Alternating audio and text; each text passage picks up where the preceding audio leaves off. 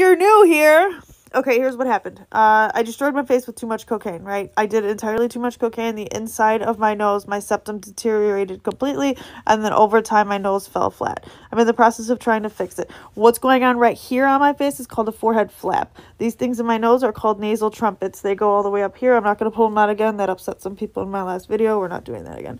Okay, so couple of questions. This right here is hair because it came from the scalp. So this is an entire flap of skin. No, it's not flat on my face. Take a look. Oh, you can see my eyeball. It's a trick. It's a party trick.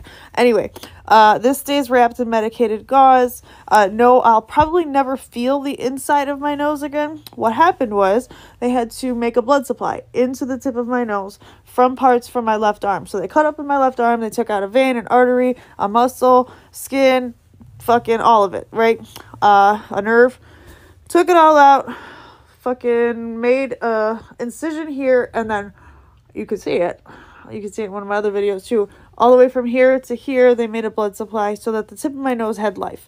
Because when you do a lot of drugs, especially the types that I did, you will kill the tissue to the tip of your nose. And I had no what they call calumella, which is what this skin is here, separating the two nostrils. I had one giant nostril because I did too much cocaine. Don't do drugs. Okay.